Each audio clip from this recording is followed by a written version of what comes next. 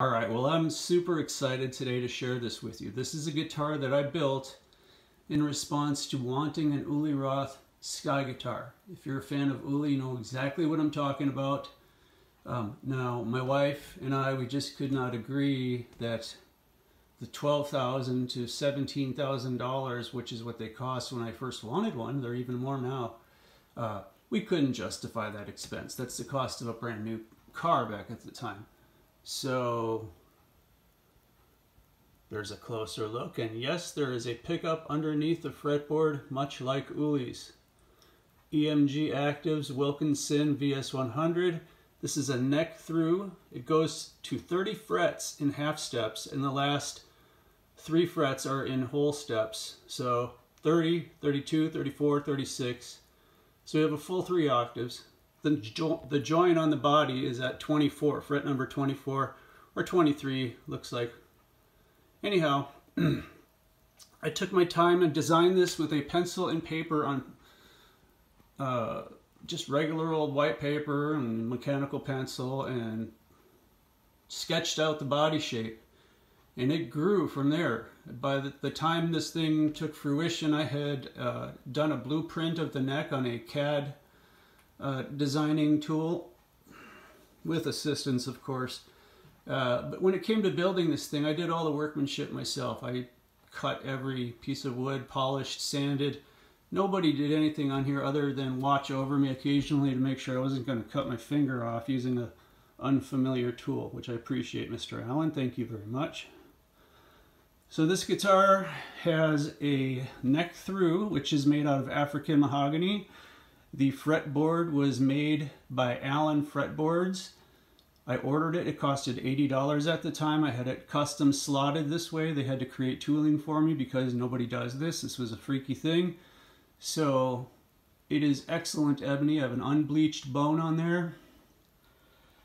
Now, I bound the neck. There's no binding anywhere else on the body, just the neck. I did a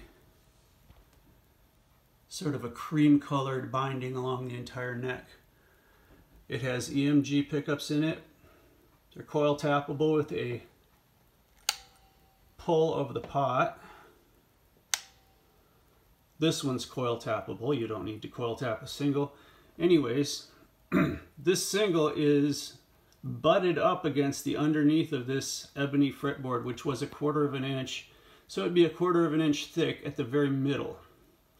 On the edges, it's not. So anyhow, those screws press against the bottom, and these are not screws that'll dig into wood. They have a flat bottom, so they'll just naturally push as I screw.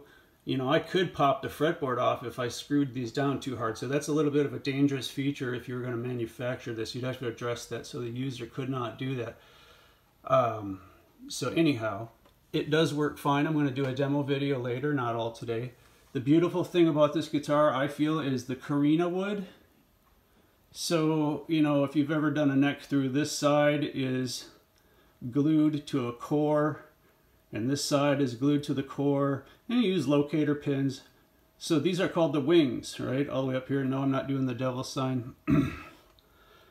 And this is white limba underneath. I airbrushed it. This is all nitrocellulose lacquer, clear coat. Did all the wet sanding and buffing and all that by hand. Didn't use a buffing wheel. So airbrushed the color. There's a shellac base. There's grain filler. I did the full reading and research on this before I attempted anything. I pressed the frets in. There is white diluted tight bond underneath these frets that were pressed in with a drill press and an appropriate call that I got from Stu Mac. As I said, ebony fretboard. Traditional truss rod. I had to create a jig. Curved fillet to glue into the neck, and a route that was actually a, what do you call, a concavity, a concave shaped route. And then we have the Grover tuners, kidney bean, I think these are called. I love them. And the sunburst pattern exists everywhere on the back. Now let me see if I can't do this gracefully.